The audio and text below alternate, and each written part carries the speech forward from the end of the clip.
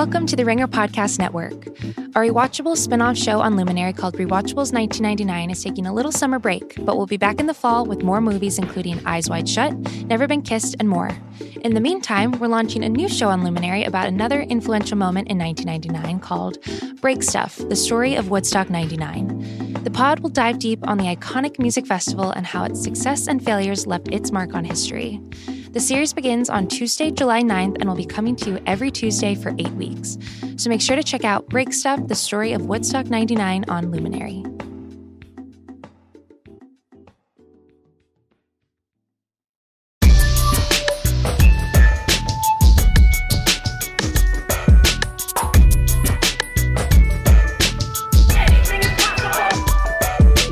Welcome to the Ringer NBA show. I'm Chris Vernon, and joining me as he does every Tuesday from theringer.com is Kevin O'Connor, a.k.a. Kevin O'Bomber, a.k.a. Kevin O'Concert, a.k.a. Kevin O'Climber, a.k.a. Kevin O'Candyland, in person, in the flesh, together. The Mismatch is in Las Vegas for Las Vegas Summer League. We have both been here since Friday. We are recording this on a Tuesday, and today we are going to have 7 names that have some significance from Summer League that has taken place so far.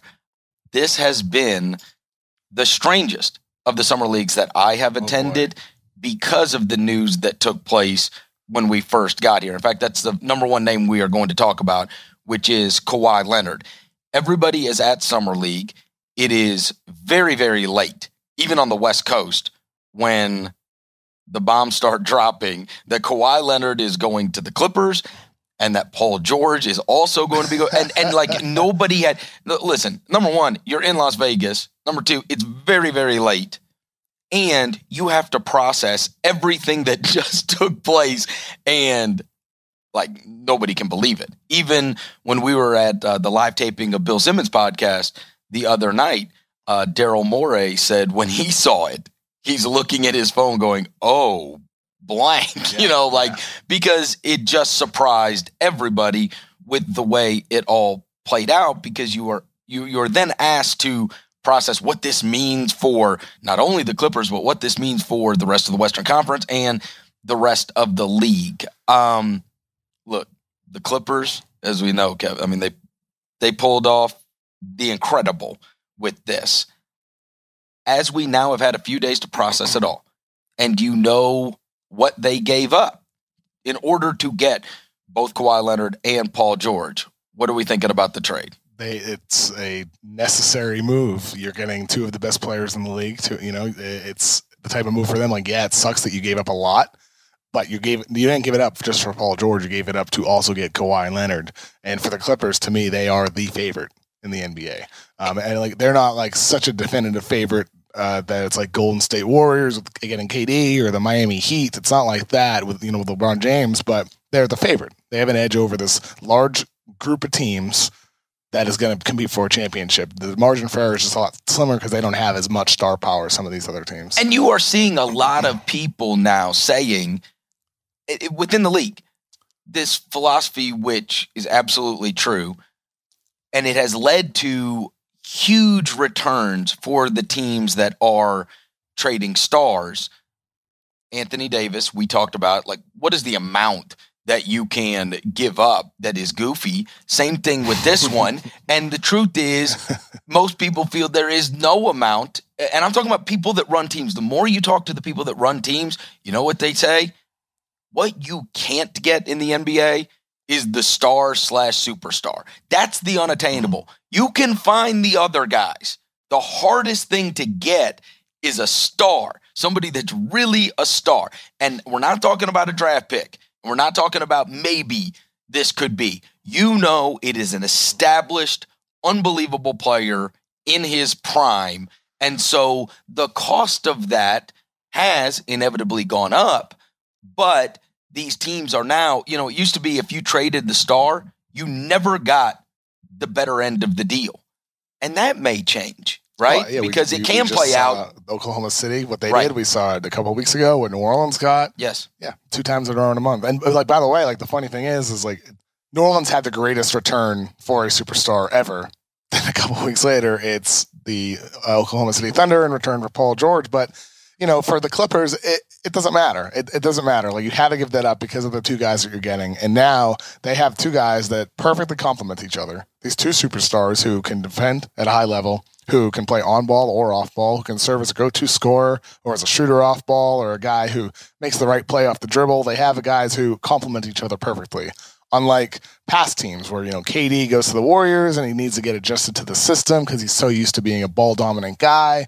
You have LeBron James and Dwayne Wade, some of their overlapping ball-dominant tendencies. These guys perfectly complement each other, and they're on top of this unbelievably impressive core with veterans and young guys. You have the Landry Shamits of the world, Jerome Robinson, maybe he becomes a player, Montrezl Harrell, and the veterans, of course, with Lou Williams, Pat Beverly, and so on. So this is like a strong, deep team that also has its star power, and that's where they get an edge over some of these other teams. There's just a lot of contenders still. And by the way, I was so happy that night that he went to the Clippers just because, if he went to the Lakers, we'd have that one super team like we've talked about. And now we have a league where you can make the case for 12 or 13, maybe 14 teams to have a shot at a title, maybe with how their team is currently constructed or if they add one more guy.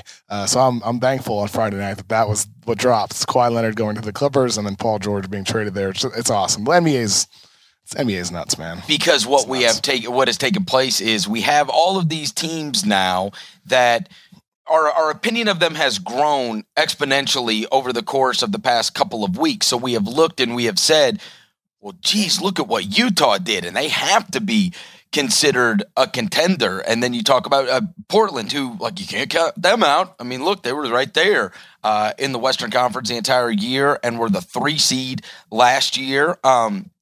Clippers and what they have added, the Lakers and what they have added. I mean, you are now getting down to, if you just talk about both LA teams, Utah, okay, so those are 3 teams that we have looked at this offseason and gone, my God, how much have they improved? You still have, how about this, Kevin? If you talk about those 3, if you talk about Utah and the 2 LA teams, you're talking about them before you even get to who the top 3 seeds were. I'm sorry, 4 seeds were last year. Golden State, Denver, Portland, and Houston. Mm-hmm. That was the top 4 seeds in the Western Conference last year.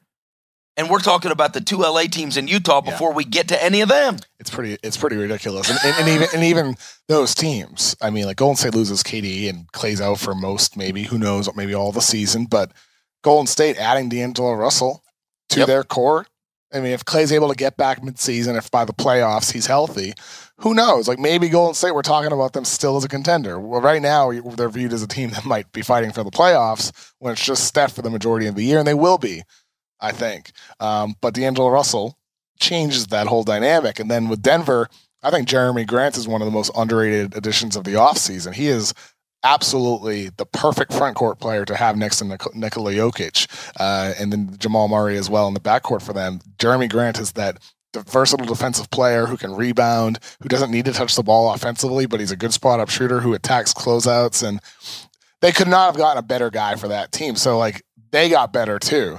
And then with Portland, you get the Hassan Whiteside salary that maybe he helps you, but maybe he's also that $20 million salary filler that you can use during the season to try to flip for a guy. So those teams got better, than Houston is still Houston. Despite all the stuff, they still have a really, really strong team. So those 4 had a shot last year, aside from the fact Golden State was Golden State. But now we're adding those 2 LA teams on top of that. It's unbelievable, man. Well, and it's really hard if you are one of those teams that really wants to win and really wants to get into the playoffs. Say you are the Sacramento Kings, and they went and spent a ton of money in this offseason. I forgot Houston added Shamori Pons. Oh, ha, ha, ha. He had a great game in the Summer League. And they are going to be, hopefully, taking a step up. Let's say you're the Kings, okay? Look, Kev, if we replace OKC with the Lakers, right? That gives us Warriors, Nuggets, Blazers, Rockets, Jazz, Clippers, Spurs, Lakers. Unbelievable. How are you getting in the playoffs? Well, I mean, then after that, it's you have these teams like Minnesota that are trying to make a push. Minnesota wants to win. Yep. Sacramento wants to win. The Kings want to win. Yep. And then you Pelicans and Mavericks aren't going to be bad. Those teams are not going to be bad. What the Pelicans did this summer is unbelievable. And then with Dallas, if Kristaps Porzingis is healthy and Luka Doncic makes another a bit of a leap, they're going to be trying to push for that 7-8 seed. Yep. And they might not get it, but you're going to have 10, 11, 12 teams that have playoff aspirations in the Western Conference, and only they're going to make it. Okay, if I gave you Lakers, Clippers, and gave you the rest of the field, would you take it? If I'll say I'll keep the Lakers, would you take that bet? I'll take the Lakers and the Clippers. You get the rest of the field. Yeah, sure. I'd take the rest. You would? Yeah, I think so. You think it's? I mean, I'm getting 6 teams versus 2 teams. Yeah. No. I'm talking about the whole league. Oh, yeah, sure. I'll take. Oh, come on. There's nobody in the East. I would take 28 other teams. You would? Over the Lakers and the Clippers. Yeah, it's just math. That's all.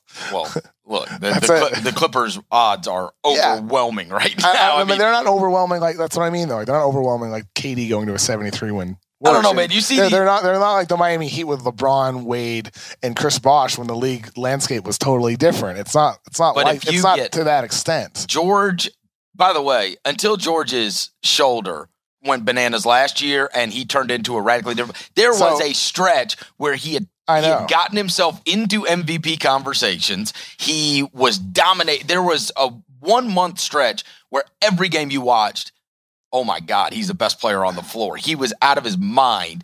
If he can come back to that form, and you're pairing him with Kawhi Leonard, and you've got all those role players, you've got Pat Bev, you've got Lou Williams, you've got Montrezl Harrell, which, by the way, Montrezl Harrell, guy I was with the other day, he walks into the Summer League game, Clippers-Grizzlies, basketball shorts, a Darius Miles throwback, like 6 chains.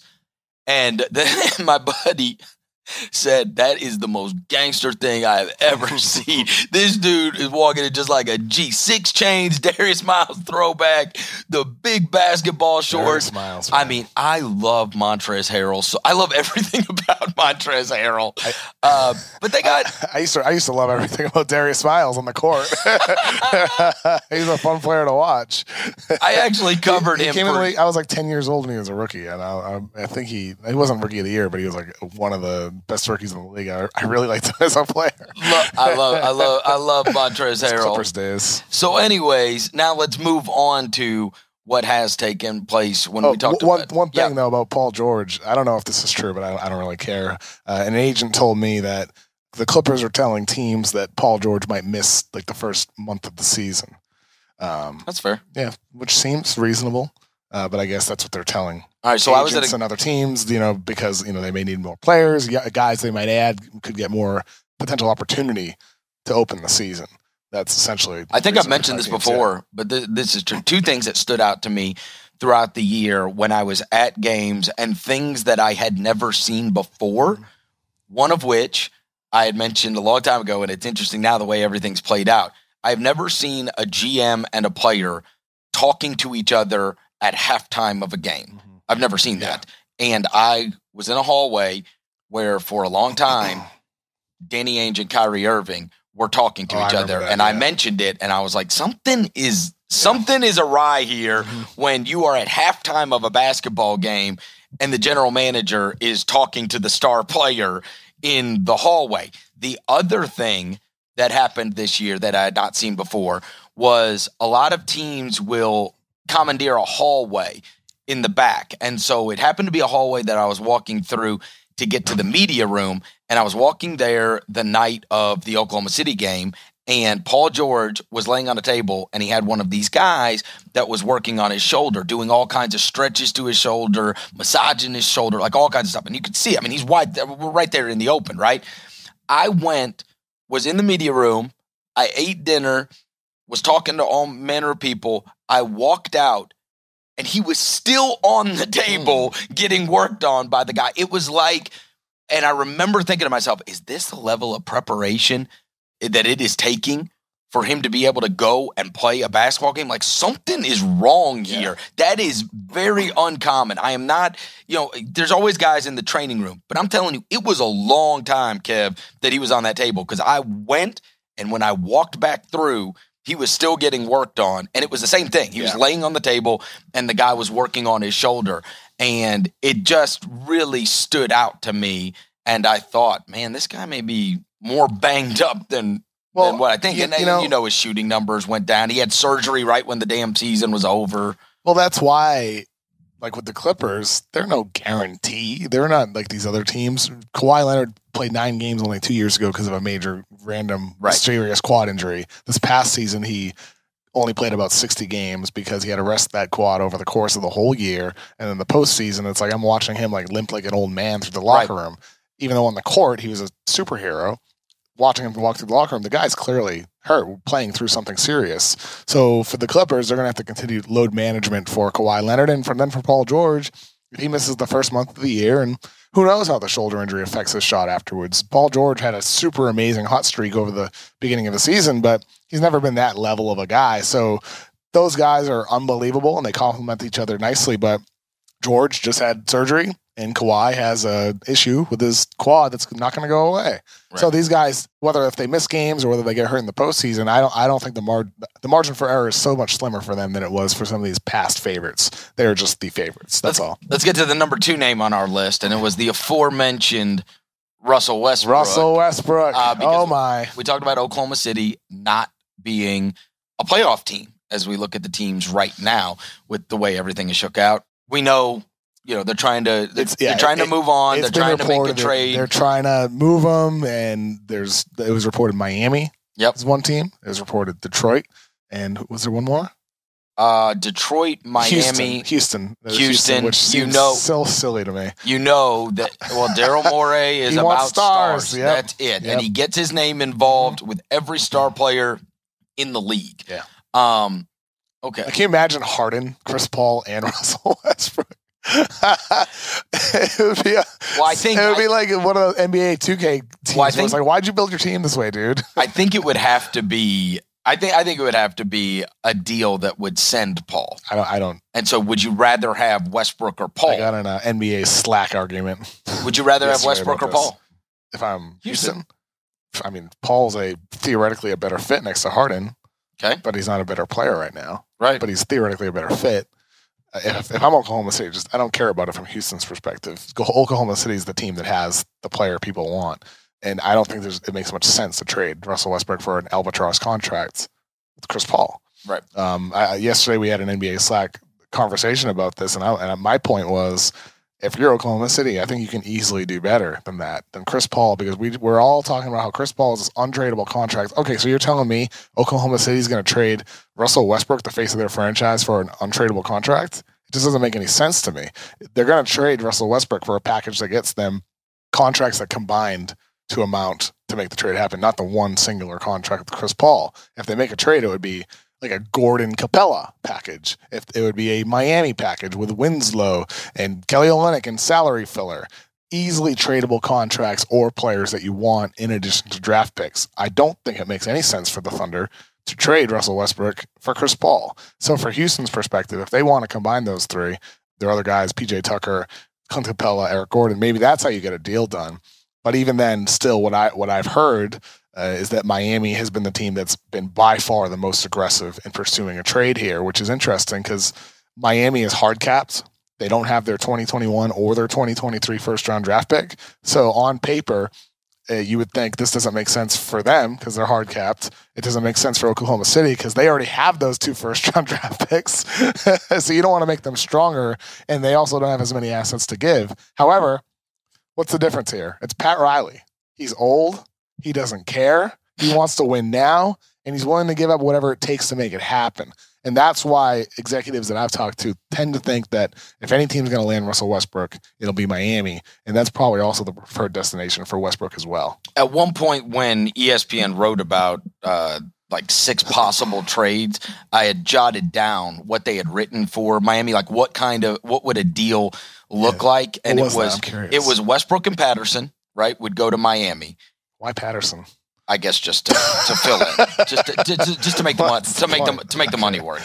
The Thunder would get Goran Dragic, Justice Winslow, Kelly Olynyk, and a 2025 first round pick. Only a 2025 first round pick? That's it. Top 10 protected and then unprotected in 2026. I would need more picks than that. And I'm like the biggest Russell Westbrook hater that I know. Yep. I think Oklahoma City can do better than that. There is this odd side where people think pick swap in there too. Listen, you know how I feel about when people complain greatly about overpaying the star level players. You and I got into it about Blake Griffin last year because I am of the mind that there is stop telling me about overpaying great players. Oh, right. Yeah, Blake Griffin conversation. If you're going to talk about overpaying players, because I think it's gone too far on the Westbrook contract, and I get it. He's always going to have a super high contract. He also affects winning and losing a lot more Definitely than a lot of guys. Losing. And typically, listen, your mistakes are overpaying guys that aren't good. Yeah. Your mistakes are usually overpaying guys that aren't good, not overpaying guys that are good, right? Because at least you're overpaying somebody that brings a lot to the table and is an outstanding player. You know, when you look through teams and you say, God, if they could just get off of this contract or this contract really held them back, it's typically not some great player that you're sitting there going, geez, well, if they weren't playing with Russell Westbrook $40 million, they'd be able to have a good team. Like, that's probably not the problem as to why you don't have a good team. It's possible, but he is still a force of nature in the league. This guy has averaged a triple-double, for goodness sakes. I get it, right? You can focus on what he can't do. Is he going to go to a new place and he can have a big man that's going to let him get all those rebounds? I don't know. That's 4 or 5 a game. Is anybody going to be as nice as Steven Adams? Maybe not. What a sweet guy to let Russell Westbrook get his triple-double. Yeah, real sweet. I mean, how nice is that? How nice is that of him? Make no mistake, Russell Westbrook You want triple-double? Here you go. Just take it. Hey, you want to talk about overpaying? We can. Who are we going to talk about? Well, let's talk about Steven Adams. You want to? Sure, yeah. Why not? Yeah. Right, yeah. Look. Russell Westbrook got Steven Adams $100 million. So good thing he got out of the way. Mm-hmm. It's the only reason he's making a bucket load of money and is because he played with Russell Westbrook. So I don't want to hear about it. Well, and that's the thing. I am a Russell Westbrook hater. I think he's a losing overall star player. I said he's right now after John Wall being hurt. Russell Westbrook is now the worst elite point guard in the NBA. But he's still an elite point guard. Oh, phooey. Dude, he's still an elite point guard. He's just the worst elite point guard in the NBA. Stop. That is ridiculous. Yes. That is ridiculous. Dude, okay, so here's the thing. For years, ever since the second article I ever wrote on The Ringer was about the Russell Westbrook roadmap. Like, how can he take his game to the next level and therefore his team to the next level? It's improving as a spot-up shooter. It's becoming a more active off-ball player, cutting, screening, becoming a more active, engaged defender, which he does sometimes. The off-ball stuff has not changed. The shooting has not gotten better. And the shooting, maybe it won't. Like, some guys just don't get better. They're capped out. They have a ceiling. Maybe he has a ceiling. But the off-ball stuff has not changed. And so for Russell Westbrook, it would have to change if you're playing alongside Jimmy Butler in Miami. It has to change because that's also a guy that has some of those weaknesses where he's an all-ball dominant star. So but for Westbrook, though, Chris, I'm saying all that as his criticism for years of criticized him, but he's still a star level player. And I feel like in the conversation here, he's been a bit underrated. I think it is just outrageous to even suggest that for Oklahoma City, it makes sense to trade him for Chris Paul. It just doesn't not make sense for them. Here's what I know, Kev. I know that that Jimmy Butler would be well served to be playing with Westbrook because as much as everybody pops Westbrook, Durant won an MVP playing next to Westbrook. Paul George was just out of his mind until the shoulder thing. Steven Adams got $100 million. Steven Adams got, he has made players, he has played with great players, he has enabled them to have outstanding seasons. Even Jeremy Grant, who we talked about earlier. Yes. Even with him, it's like he was somebody that was able to play off of Russell Westbrook because he's somebody that doesn't need to control the ball. He can cut, play defense and all that. Like, he complements Russell Westbrook perfectly. He attracts so much attention. He demands so much attention that when he drives to the basket, if you can knock down shots, you are going to get a lot of great looks playing with him. And so it would be interesting because of what we have seen with him playing with Durant, what we have seen playing with Paul George. What if Jimmy Butler is the third? And here's the thing.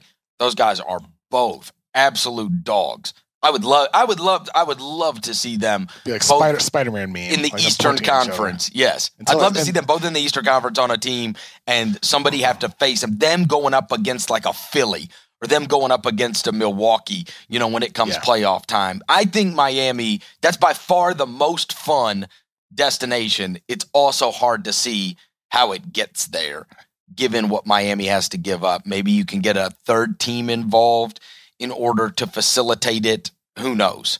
But let's move on to... Well, 1 second, though. I think with OKC, the one name we haven't mentioned yet, you mentioned all they gave up, all the first-round draft picks, but they're also giving up Shai Gilgeous-Alexander. That's right. One of the best young point guards in the league, and that's why trading Russell Westbrook is something that they have to do. But I think Gilgeous-Alexander is the worst of the great young point guards. I'm just messing with you.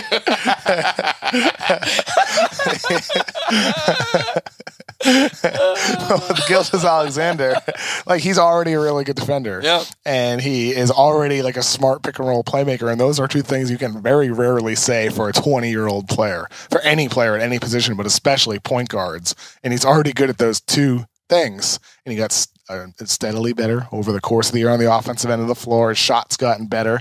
So for him, it's that's the guy you're going to invest in now if you're Oklahoma City. And I just don't think it makes sense to keep Russell Westbrook around. You got to trade him for what you can, whether it's now or sometime during the season. And bringing in another point guard like Chris Paul, who is going to demand having the ball in his hands, I think that hurts Gilgeous-Alexander's development. So, if you're trading him, it has to be a Dragic type, a guy who has an expiring contract. Detroit, a Reggie Jackson type, an expiring contract, a guy who cares, cut his ass if he's going to become a problem. That's the type of player, because you're investing in Shai Gilgeous-Alexander here.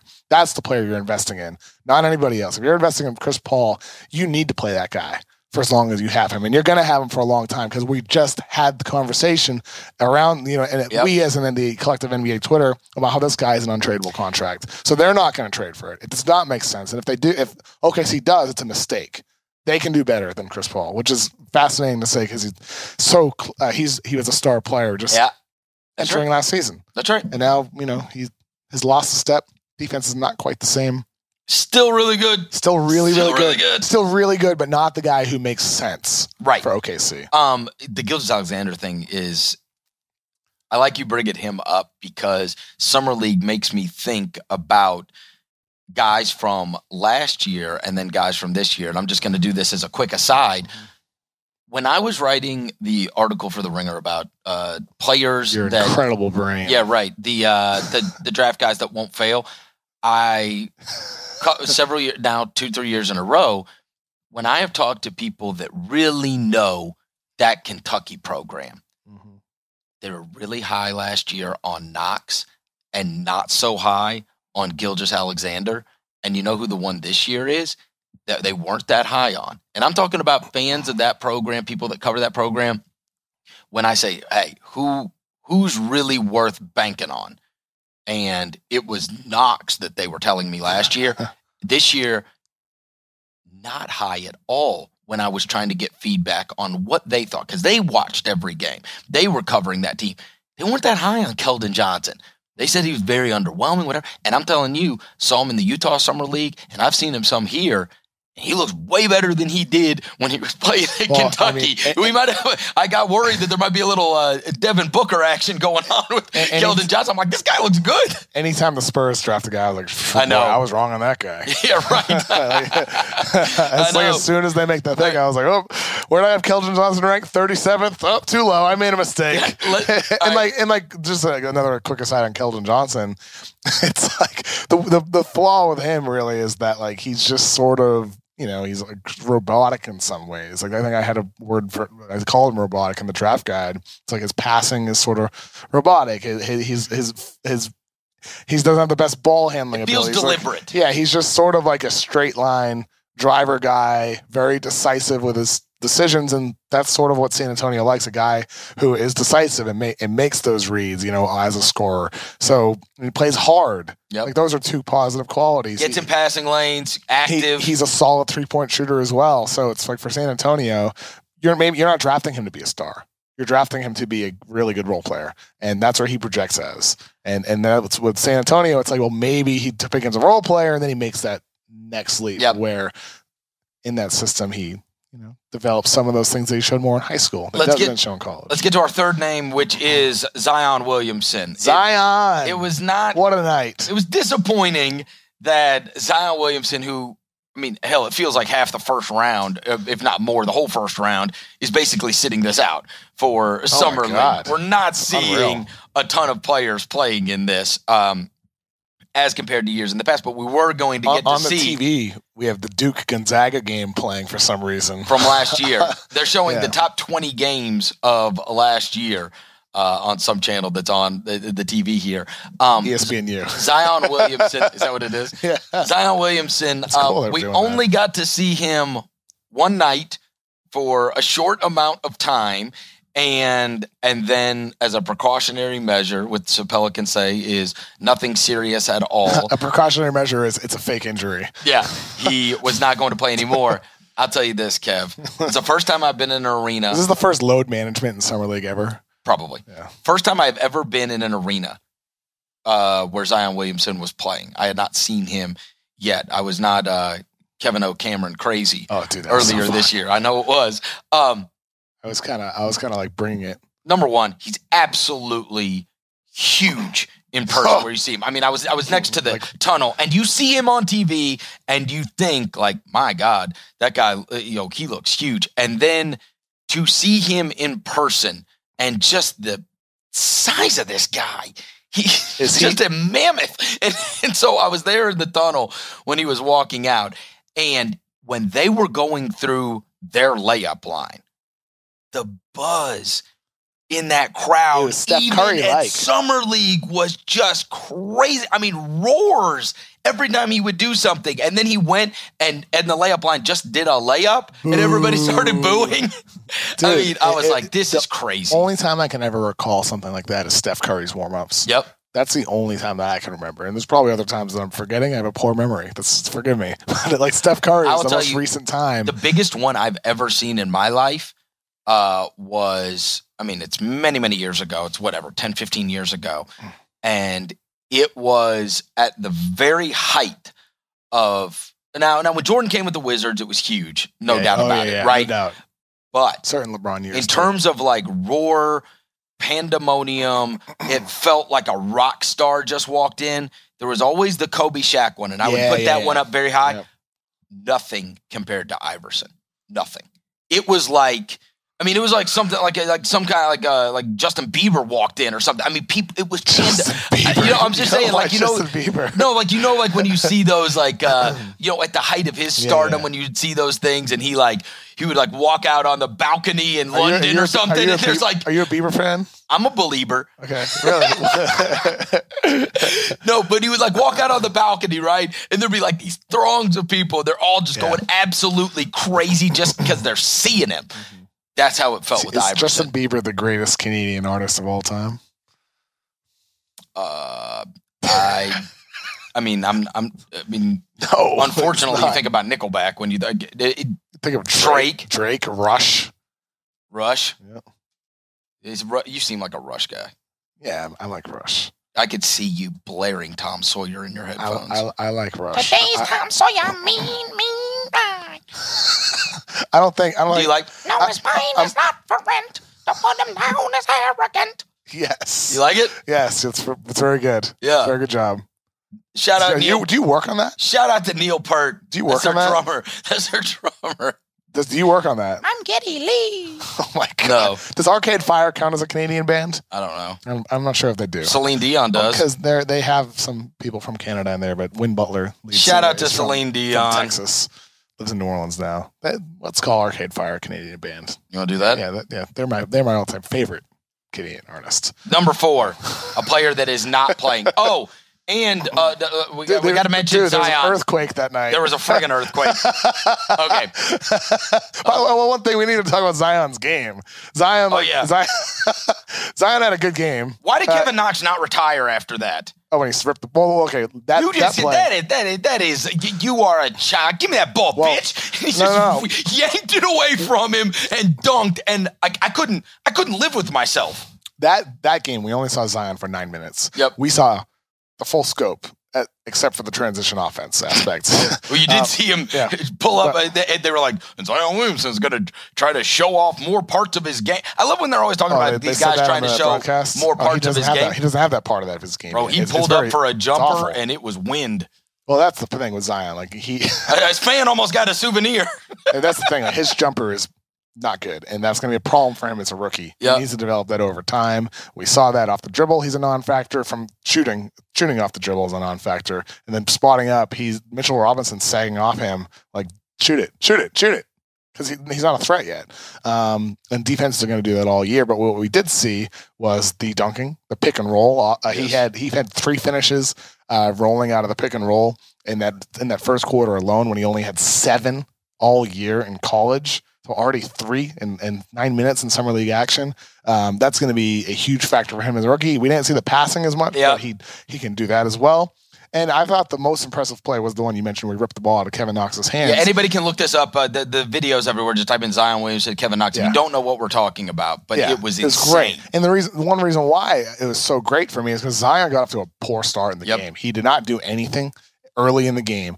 But still, he continued playing aggressive defense. He continued staying locked in. And sometimes when things don't go well for certain players, they just kind of get lazy or they try to do too much as a player. Zion perfectly read that play and got there at the right moment to rip the ball out of his hands. It was just an aggressive moment that sort of activated him. Like then from there, the rest of the first quarter, he was awesome.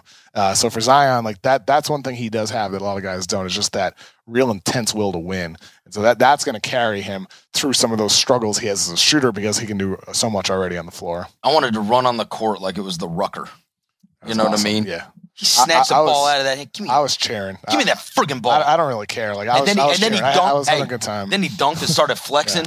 And I was like, awesome, my God, dude. What a man. What a friggin' man. I was sitting there cheering. I don't care if I'm in media row. It was a great time. It's unbelievable. Dude, the atmosphere, it's a shame they didn't play 9 minutes. The atmosphere is unbelievable. Okay. Then the earthquake happens. Okay, so look, after about right into the second half, I end up going back. We had a long, long day of travel. We're going to go catch the rest of it back at the hotel. And me and my producer from my local show, John Roser, and Jaron Jackson Sr.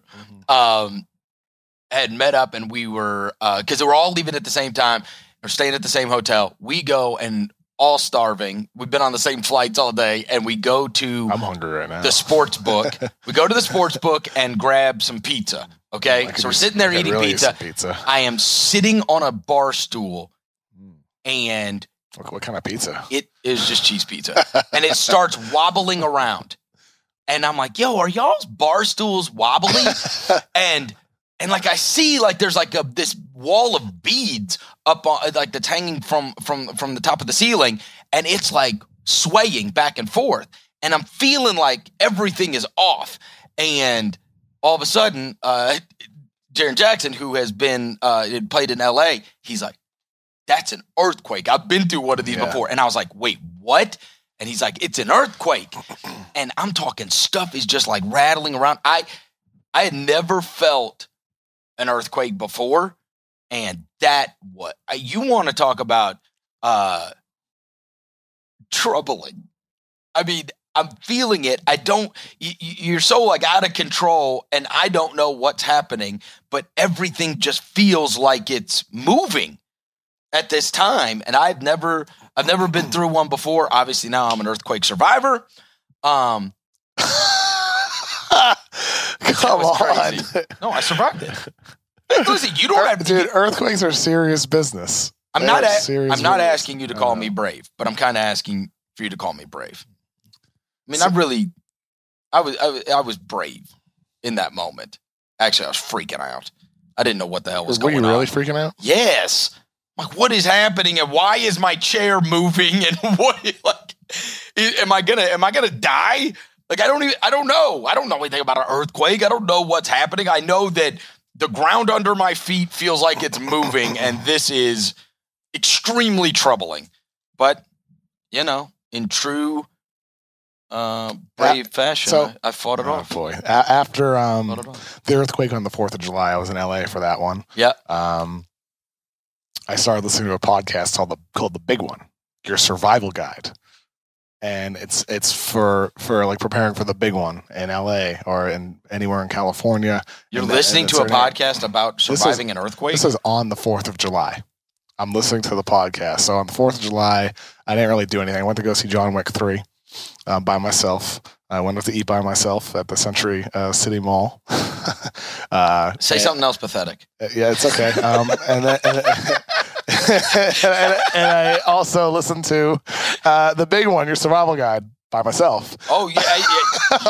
On the 4th of July. That is 3 for 3. Yeah, and can somebody at the Ringer invite him to do something? Damn. That would have been great. God bless. That is unbelievable. It's the 4th of July. Call my man Kev. That would have been good. Yeah, my non-Ringer friends were out of LA. And your Ringer friends just did that. I did have one thing I could have went to. I just wasn't feeling it. So I decided I wanted to see John Wick 3, to be honest with you. But anyway, the point is like earthquakes are serious business. And like, it's right. You are right to be scared.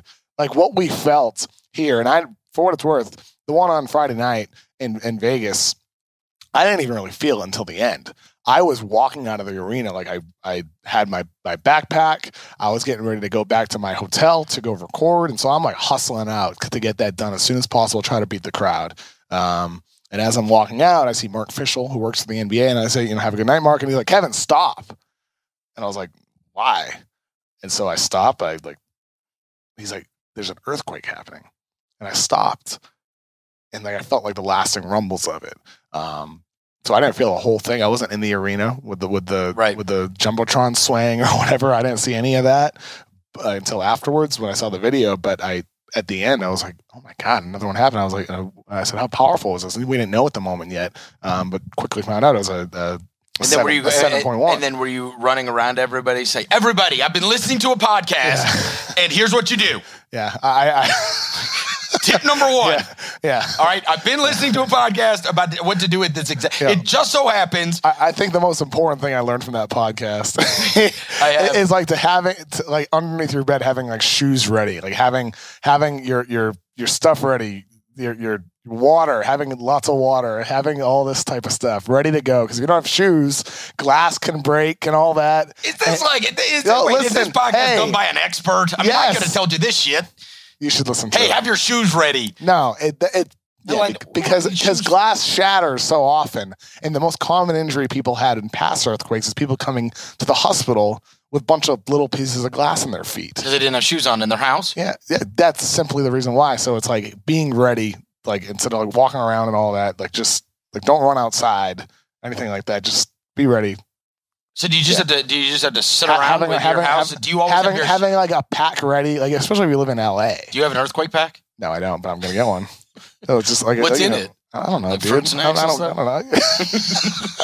Jerky. You have plenty of water. Stuff that keeps. It's it's pretty. Just listen to the podcast. I'm not explaining it well. I only listen to like the first one. Do you sit around in your shoes in the house now? No, I don't. No, you don't. Just in case.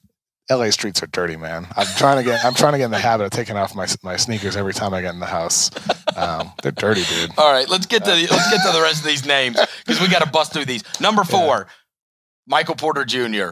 Upon arrival, we're 40 minutes. The night before Summer League start, it comes out that Michael Porter Jr. has injured himself and is not going to be available for Summer League. Boy, he was, no lie, the second most intriguing player that I thought I was going to get to see here. Yeah. Because he is such an unknown. We have not gotten to see him play real competitive basketball in so long. He was a shell of himself when he did. During the SEC tournament and the NCAA tournament, by all accounts, when you talk to people, that was a very poor representation of what he is. And so that's the only time I've seen him. Don't judge him on that. And then you have to go back to the high school tapes, which are absolutely incredible. I have had more than a few people tell me that he is one of the absolute greatest college prospects they have ever seen when they saw him in high school. That what we saw at Missouri when he played at the very end was not a good representation of what kind of player he is. And so this was going to be the stage, and we were going to get to see him live and in person, and that was taken away from not only him, but also all of us that were so excited to get to see him play for the first time. So the most intriguing guy, this guy that, you know, if it all goes a little bit differently, might have been a number 1 to number 5 pick in the draft, but he's taken towards the end of the lottery instead. He's stowed away by a team that was already a great team last year. The wait continues, Kev. So I will still look forward to getting to see Michael Porter Jr. play basketball. It's scary. I heard the injury happened towards the end of practice, maybe even the last player practice. So for him, like, I can't imagine how painful this is. Yep. Because think about also his family history of injury. His brother tore his ACL twice. His sister tore her ACL 5 times. His other sister needed like knee reconstruction. But I think more people in the family had injuries as well. Like, this is a injury-prone family. Yep. Why? Like, people say it's because they're vegan. I have no idea. Don't know why. I don't think that's why. They just might be genetically injury-prone. So for Michael Porter, it's like you want to be the one guy who at least stays healthy when you might be the most talented one of any of them. And it's a shame if he's not able to stay healthy. With the back problem he has, and what's that foot issue? I don't know. He has some type of foot thing because of the back. The back is what scares you. I know, but now right, because he's a 6'11" guy with a rough back. But now with a knee problem as well, it's scary because this is a guy who, like I just mentioned earlier, our Jeremy Grant is perfect for that Denver team. Well, so is Michael Porter with his size at 6'10", with his scoring ability. That's exactly what they need. As another guy alongside Jokic and Jamal Murray. He's the guy who could become that third star alongside those two. And if he's not able to stay healthy, obviously he can't. But it would be a shame if we're not able to see him on the court for an extended period of time for him. Like any other rookie, he has a learning curve. And hopefully we're able to get that at some point during preseason. I look forward to seeing him because what we saw at Missouri, like you said, was not a representation of what he was as a high school prospect. My question is the Missouri representation just more accurate? Okay. Like, can he be the same guy that he was in high school, more fluid without the medical problems that he's had? All right, Kevin, we'll get right back to it. I want to remind everybody that today's episode of The Mismatch is brought to you by Express. I love wearing jeans. Who doesn't love wearing jeans? They're comfortable, they look good, they allow you to move. And if you live in your jeans, comfort and fit are important. And Express Hyper Stretch jeans are designed with the highest level of stretch for maximum comfort, so you can make moves all day long. Plus, with more sizes and styles than ever before, Express jeans have the perfect pair for you. Everybody wears jeans, but no two people wear them exactly the same way. Find what fits your ambition, your style, and your life. Find what fits you right now. Express is offering our listeners an exclusive limited time offer in stores or online. Get $20 off any one pair of Express jeans when you use the promo code 9994 at checkout in store or at express.com. That's express.com, or head to a store and use the promo code 9994 at checkout, and you will receive $20 off any one pair of jeans. Exclusions apply. Today's Mismatch is also brought to you by Google Fi. Doesn't it feel like most phone plans just weren't made for us in mind?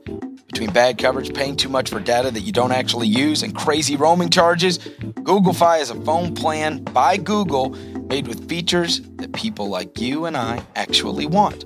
Features like free international roaming, so you never have to worry about calling up your provider to let them know you're going to be traveling, and 3 networks in one, so you stay connected wherever you are, your home to your office, and everywhere in between. Google Fi works on your favorite smartphone, so you don't have to switch phones just to switch plans. In fact, it's just as easy as downloading an app, and you only have to pay for the data that you use. Plus, with bill protection, if you ever use a lot of data, your bill is capped at a reasonable amount. Learn more at fi.google.com. That's fi.google.com. Switch to Google Fi, a phone plan by Google.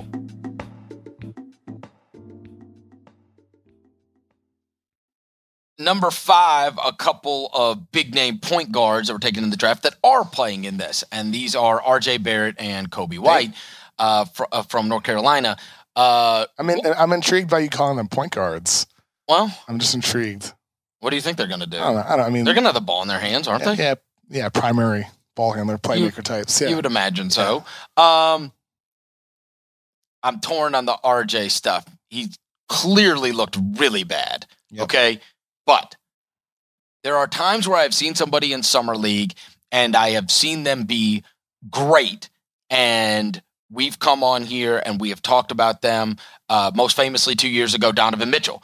I'd seen him in person. Mm-hmm. I mean, I watched a game where he had 8 steals in the game. He was it looked like they had taken a 5-time NBA All-Star and thrown him in a Summer League game. He was so much better than everybody else on the court, and it was obvious then. So sometimes you can have these elite level performances, and it is a sign of things to come. There are other times where you can be terrible, and it doesn't mean anything. Or times right? that you're unbelievable and it doesn't mean anything either. Right. So that's the thing. It's so hard to gauge now because in the past couple of years, there have been 2 times specifically that I can remember where I was at a game, I watched a guy, and I'm thinking to myself, oh man, and I was dead wrong to put any stock into it in retrospect. One of them was I watched a game where a kid was like 1 for 11 and 0 for 9 from 3, I think, and that was Markkanen. And he looked terrible. Mm-hmm. He looked terrible in the game. He missed every Trae Young looked missed every horrible. shot. And Trae Young last year. Awful. So that is 2. And so there's many, many more. Stanley Johnson had an unbelievable Summer League, and he has not been an unbelievable player. Oh, there's been tons of these over the years. It's endless. It's every single year. And every year. Yet we continue to be like, oh, RJ Barrett's going to be bust because he sucks in Summer League. It's like, yeah, so what? So what? Is it so what? It is Okay. so what?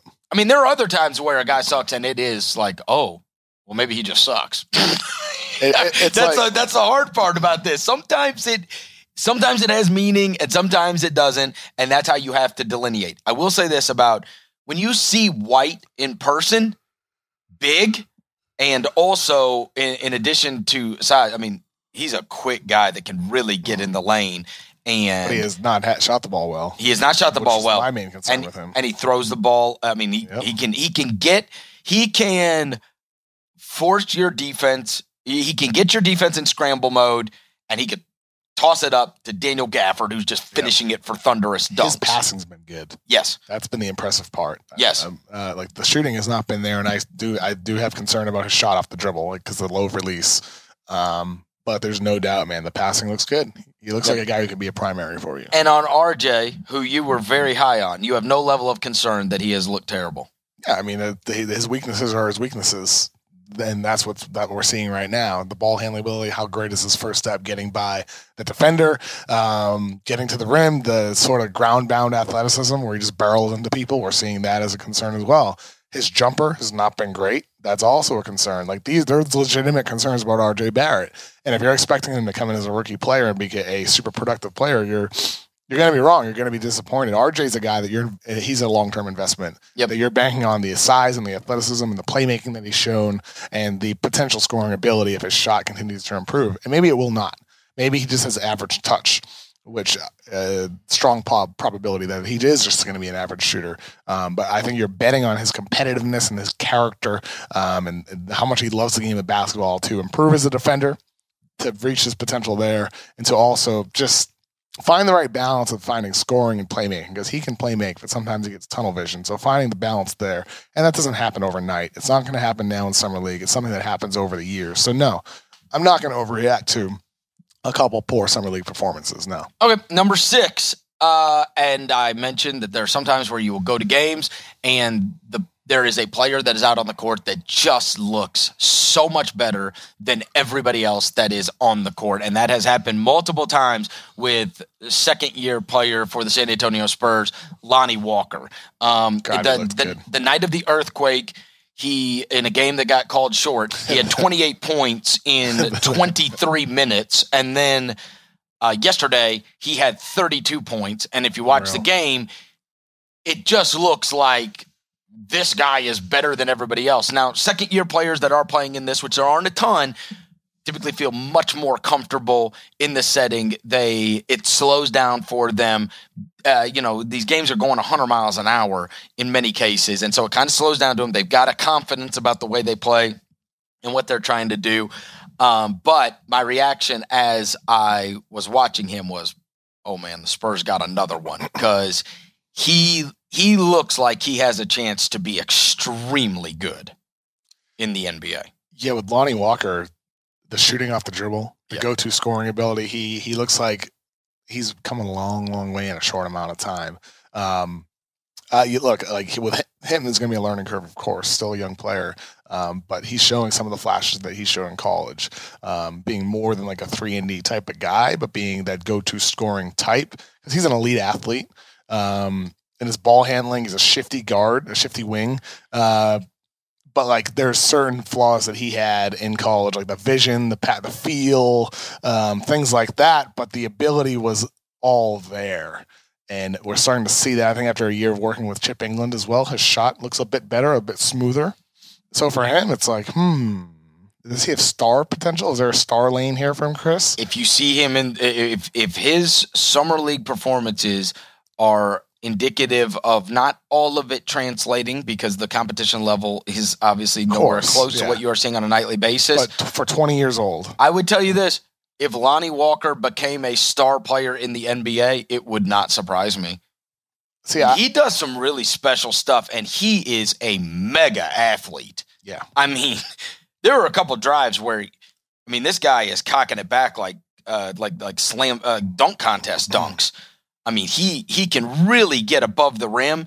And so when you find guys with that kind of athleticism that can also knock down shots, you've got the components. You've got the components to be able to be, if you're a smart player that's like a crazy athlete who can also shoot, you've got a chance at being a star. Yeah, the go-to scoring ability is the ticket for him. Yep. I didn't love him in the draft. I had him ranked 13th or 14th, late lottery guy. And we went 18. Yeah, I think that was fair.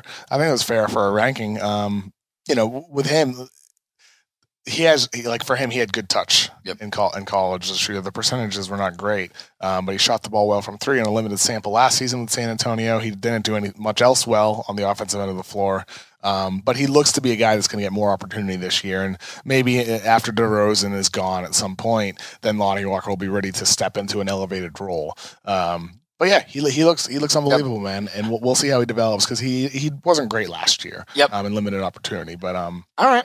He only played 17 games. Number 7, you have a hell of an impression made by Jackson Hayes.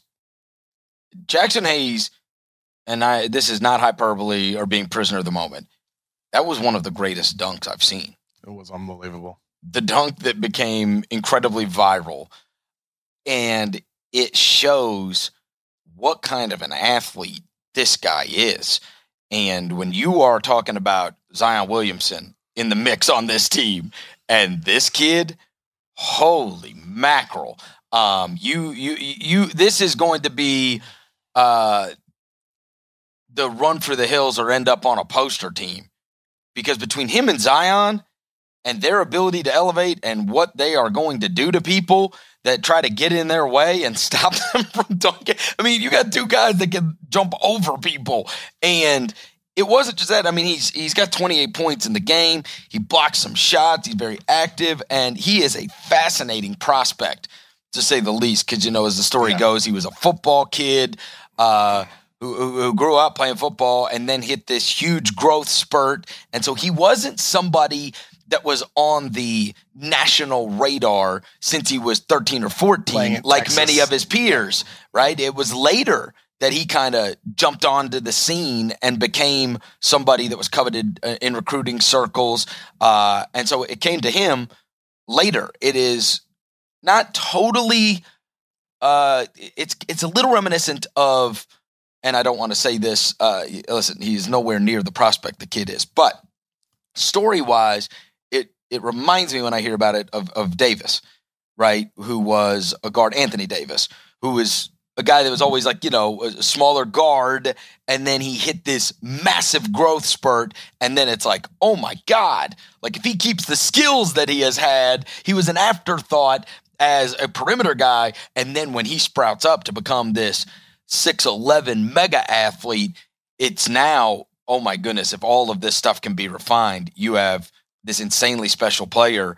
And there are certainly moments where you see Hayes and you go, boy, there is really, really something there. When you are that size and that agile and with the ability to jump like that, if you can learn the game, right? And play a role within the game and find out what you are best at doing, which at least he's already really good at doing one thing. We know that. It's like you said, he's agile too. He's not just a leaper. He's agile. He's coordinated. And the skill that really does carry over from football, he's a wide receiver, is the hands. He has really good hands. He can catch the low passes, high passes. Doesn't matter where you throw it. He's going to get the ball, and he's not going to double clutch the ball either. He's somebody who is a coordinated player who can fluidly transition from a dribble or from catching a lob and dunking the ball or laying it up with good touch as well. So I think for him, he's not just going to be a dunker. He's got to be a guy who can hit those shots near the rim within a couple feet of the rim. Over time, like you mentioned, AD in the sense that it's like a guy who had a growth spurt. Like he's not AD. He's not going to become AD, but maybe he can become over time like we compared him to Clint Capella in the draft guide. I think he'd be better than Capella. Capella was somebody when he came into the league, he was not as fluid. Like Capella's like ball handling wasn't great. His decision making was not great. Slow to read the floor, and Hayes has some of those flaws as well. But he's more fluid and he has better hands. And for him, I'm going to be most curious to see how does he defend as a rookie, because he obviously is athletic. He plays hard, and he's going to be somebody who it works hard over the course of the season too. So how does he get better over time at reading the floor? That to me is going to be the most interesting development to monitor for him, because there's no doubt about the rim running, as you said. Where does his defense start and where does it end the season? For me, that's going to be the most exciting thing to watch with this dude. Like we didn't see Zion, but Hayes, then Nickeil Alexander-Walker. In my Ringer article, by the way. Yes, because of your incredible brain, he's the first guy on your list as well. He was. And he looked awesome in yesterday's game. I did not see it live, but I did see the highlights. And dude, all the positives that he had in college, decision-making, reading the floor, versatility as a playmaker, as a secondary scorer. Both hands, too. Yep. He can shoot with both hands. He is just a mega talent. He is so skilled. He can shoot with the right hand and the wrong hand. Sorry, I couldn't resist. He can finish. No reason to throw that in there. But if you watch him, inexcusable. He can finish with both. He can finish with both, and he passes with both of his hands. Yeah. He does everything where you can watch highlights of him, and if I told you he's left-handed, you'd believe it, and if I told you he's right-handed, you'd believe it, which is not all that common. Yeah, he's David Griffin had a great year. Man, did he ever? Did he ever? Because it's not just Zion. They got Alexander Walker and Hayes are super, super appealing, interesting prospects that have a chance to be good for a long time. And no book has been written on Lonzo or on Ingram or maybe even Hart. Like who knows what Hart's good ends up being. Hart's already a good role player. Yeah. So super off season for sure. And if you're a Pelicans fan, you got to be all jacked up about what you are going to see this year. The last name we are going to cover is the man who has gotten the most reaction inside of the arena, save Zion Williamson. The second most buzz, cheers, whatever you want to call it, has been for Taco Fall. Taco Fall, man. Who is playing for the Boston Celtics. He's playing for the Boston Celtics Summer League team. And every time he is in the game, every time he gets the ball, every time he dunks or challenges a shot, the crowd is going crazy. Awesome. It is he's like a cult hero out here. It is hysterical. It's unbelievable to watch, man. Taco Fall, after 4 years, he was not a good player to start his college career. Ended it solid, and now he's getting an opportunity here. Can he be a Boban Marjanovic? That's what it feels like. Like he can't shoot like Boban, which is the big weakness here. But Taco, he's not just a stiff. He can move a little bit as a big 7'6" guy, right? Does he have a shot, Chris, or is he just a summer league star? Does he have a chance? Are you signing Taco Fall as the 15th man on your roster? Hell no. Why? What? You want to sell some jerseys? He shoots. Get kids excited about basketball. I give him. I give him a two-way so I can draw some people to the games. Look, Kev. He shot 30% from the free throw line. There's a guy sitting two impossible. seats. Yesterday, I had a guy sitting 2 seats to my right, and so Taco Fall's free throw form. He kind of brings it up, and he pauses at the top of his release. It's as if his arm just freezes. a guy sitting to my right is like, is there a balk in basketball? A balk? A balk, yeah. Like baseball balk, yeah. And it's like, oh, maybe there should be for Taco Fall's free throw. He cannot shoot at all. Oh, who was the guy that did that? That paused and everybody would cross the line. There's an NBA player for a long, long time that would pause when they were about to shoot their free throw, and people would. I know. Jermaine O'Neal did for a while. No. That people would jump over the line, like he would. There were routinely the violations that had taken place, but I can't remember who it was that was the guy. Maybe it was Anthony Mason. That may be right. See if you can look it up. Paused at free throw line. Because that would be there was a guy that would stop like mid motion, and then people would jump across the line right before or right when they were waiting for the guy to shoot. But I can't remember who it was. I mean, you have had this is a little paragraph. I think it was Anthony Mason. Yeah. Rolling Stone wrote, "Witness one of the oddest examples of free throw form in NBA history." Oh, yes. That's somebody else. Sorry. It was Anthony Mason. Anthony Mason would like stop.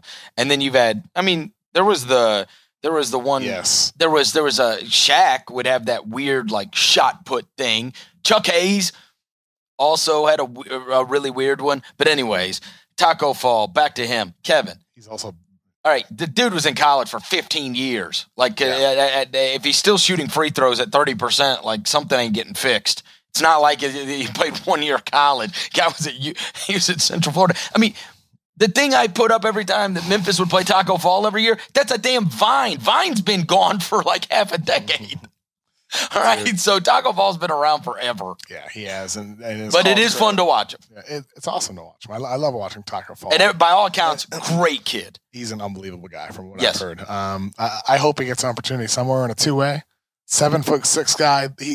Boban is the construct for him, like to become Boban, but Boban is a good shooter. Can you go he's in got a and mid-range shot? He's great from the free throw line. Taco Fall, anytime he's in the game, you're going to intentionally foul him. Oh yeah, line.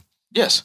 And here's the thing: can you go in for 4 minutes? Yes. And grab 3 rebounds and block 2 shots? Go in for 4 minutes at the end of a game when it's a blowout and fans are sticking around. Yep. Kids are buying Taco Fall shirts. Yep. Selling merch.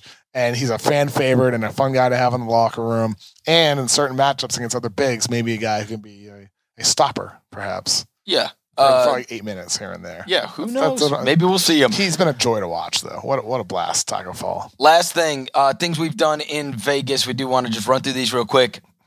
You and I both ate at Momofuku, which is Dave Chang's restaurant here in Las Vegas, inside the Cosmopolitan. It was outstanding. Oh my goodness. I mean, that is not one of those, like, you know, sometimes you go to these restaurants and they want to make it an experience, and they certainly do make it an experience there. Like it's unforgettable.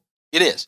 I'll give it I will certainly give it that if you go, you will remember the dining experience that you had there, and it was great. Went there. I think we got, what was your favorite thing on the menu that we got? I think probably the lamb ribs. Yeah, those lamb ribs are awesome. I love the pork chop. Yeah, we got the tasting of the country hams. The ham was unbelievable. I don't know where you got that country ham, but it was outstanding. I've never had ham.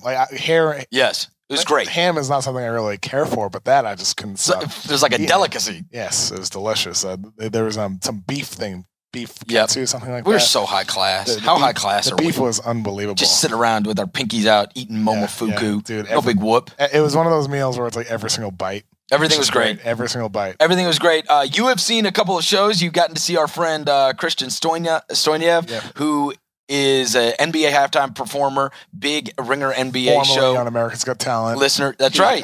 When people say who's he, I say he's the muscular shirtless guy with the cute little dog. That's right. Yeah, I'm like, I've seen him. I saw him at this game or that game, or I saw him on the show. The act is Christian and Scooby, and they are part of a show out here called Opium, which is at on the second floor of the Cosmopolitan. And you were able to go on Sunday night. Yep. And you might be going Thursday, correct? Might be going Thursday night. And? It was awesome. Oh, it was awesome. Just an awesome time. It's I highly recommend going to see Opium. It's at the Cosmo, right? Yeah. Cosmo, yeah. It's just a good time, like 90 minutes of good You were entertained the whole time. It's like the talent on stage is unbelievable. Yes. It's like you have Christian doing his balancing with Scooby. Then you have like the guy doing bubbles, like the most amazing bubble show you'll ever see in your life. Really? Tap dancing. Yeah. They have a rotating set of people that go on stage and perform, as well as like a little script and live music as well, which was different than the show that I saw last night. But like with Opium, like they have a live band they're playing, and the singer that they have is incredibly talented. Just great performances. It's funny, raunchy. Don't bring your kids. But Opium is great. And have you seen Absinthe? Have you seen that yet? I saw that last night. That's the first year made by the same people who do Opium. The first year I came to Summer League, I went to Absinthe, and I will tell you, Kevin, it's so good. It was one of the most. I rarely have been more entertained from start to finish than I was when I laughed or was marveling at everything that happened straight for like 90 minutes. I mean, it gotten great reviews. I had heard good things about it. It's very politically incorrect. Oh yeah. It is also very. It is also absolutely hysterical, and I loved it. I thought it was funny, and I thought the acts were just insane. Like the talent that these people have, and it's stuff that you never see anywhere else. I don't know if they still have it. You could tell me because the shows were different.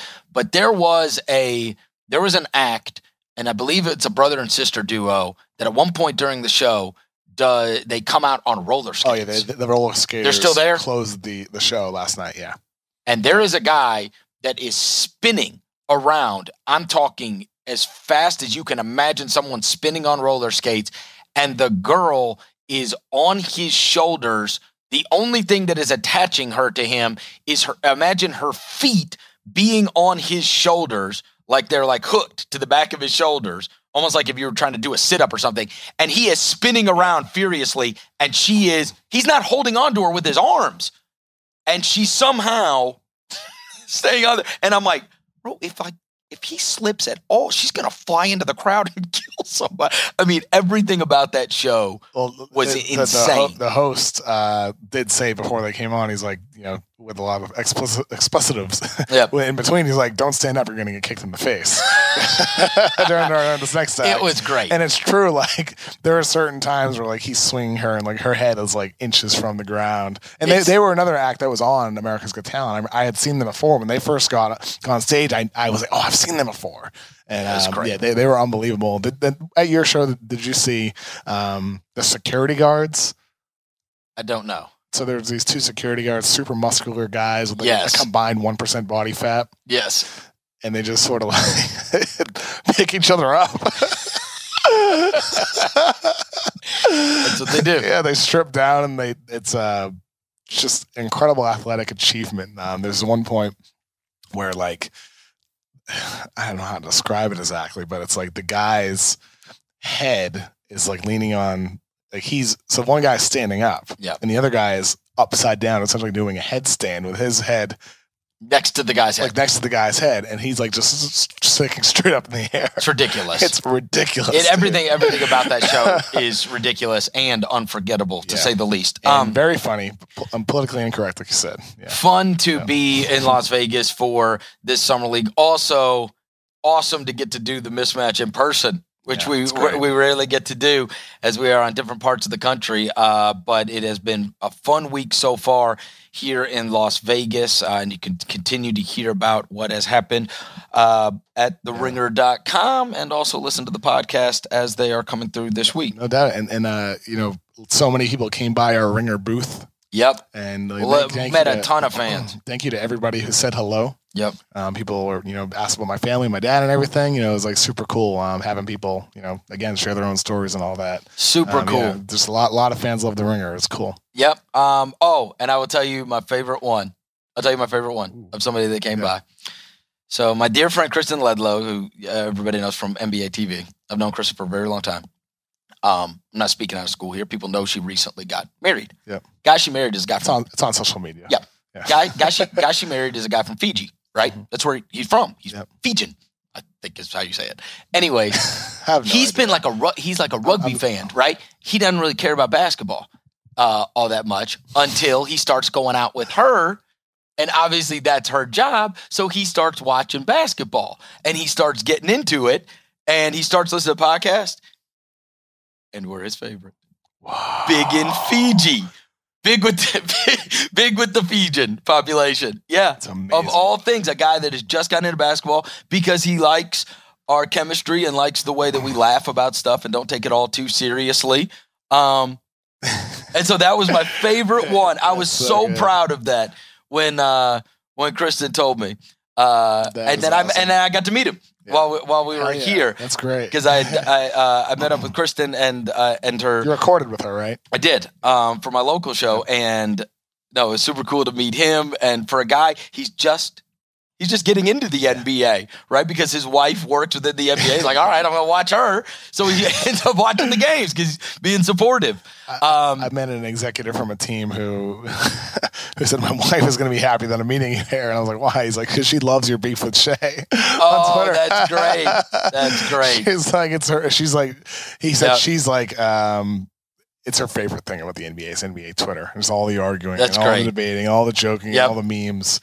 Well, so yeah, it's cool. It's great to see everybody out here. That's and the best thing about it. Certainly, thank you to all of you that came up to Kevin and I throughout the week in Las Vegas. It's going to do it for us from Las Vegas. If you dig what you're hearing, go give us a rating and review on iTunes, and we will talk to you next week.